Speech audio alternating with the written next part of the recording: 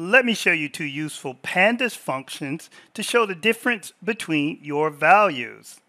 With difference and percent change. Our data is users by day. In a Pandas data frame, we're going to isolate the user column by bringing that out in bracket notation, and then we're going to add the difference function.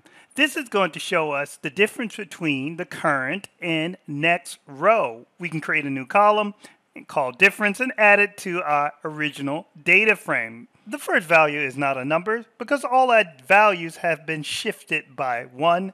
Next, let's do the percent change. So we're going to isolate that user column, and then we're going to use the percent underscore change function, and we will get the percent difference. We can add 100 and then create a new column. We check our data frame, and we can see that both those columns have been added, and then we fill that missing spot with a 0